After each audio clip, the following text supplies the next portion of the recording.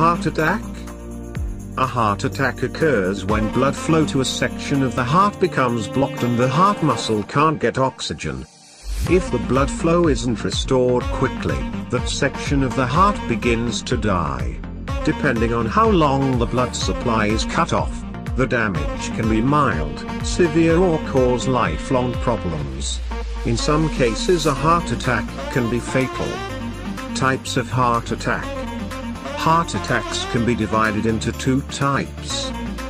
STEMI, ST elevation myocardial infarction.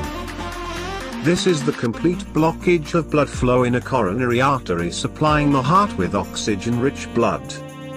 Because of the complete loss of blood flow, the full thickness of the heart muscle supplied by that artery may die. This causes a change on the ECG, electrocardiogram. The ECG will show ST elevation corresponding to the location of the damage to the heart wall. Non-STEMI, non-ST elevation myocardial infarction.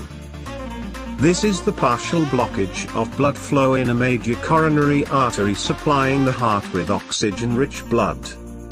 Only part of the heart wall thickness is damaged, and no ST elevation is present on an ECG.